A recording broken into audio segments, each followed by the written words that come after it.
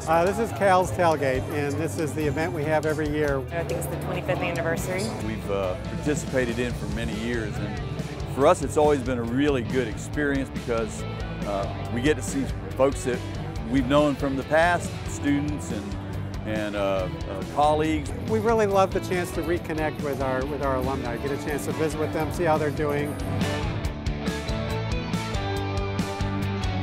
This event's always been tied to a football game. We're playing Miami today, so we're really getting people geared up and ready for the game. This year it's associated, rather than one of the non-conference games early in the season, with an important conference game here towards the end of the season.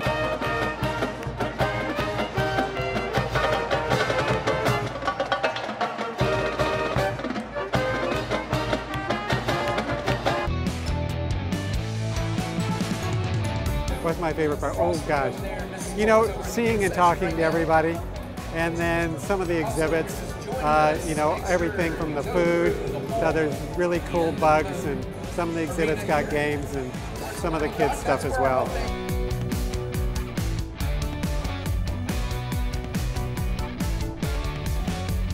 We spend a lot of time working with our stakeholders, the ag community all around the state. It's just a really great time to connect with them as well. We've got a lot of other commodity groups. We've got peanut folks, we've got soybean folks, we've got milk folks, we've got the meat folks.